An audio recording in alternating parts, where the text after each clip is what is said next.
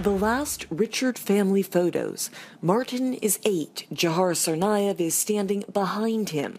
Before, after. Martin's entire body shattered, broken, eviscerated, burned.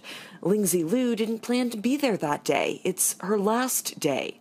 Crystal Campbell lives less than a minute. The defense doesn't deny that it's the defendant you see here on Boylston Street dropping his backpack in front of the Forum restaurant, running away with the crowd.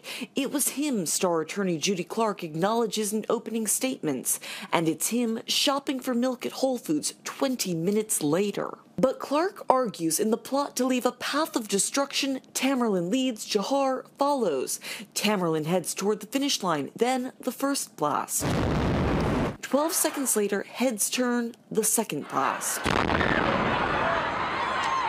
2 months before the bombing, prosecutors say Jahar borrows a gun from his friend, the same 9mm Ruger used to kill Officer Sean Collier. Officer down, all units. Surveillance video captures 2 men on the MIT campus approaching his squad car and taking off. The gun is used again later that night, prosecutors say, when 56 shots are fired at Watertown police.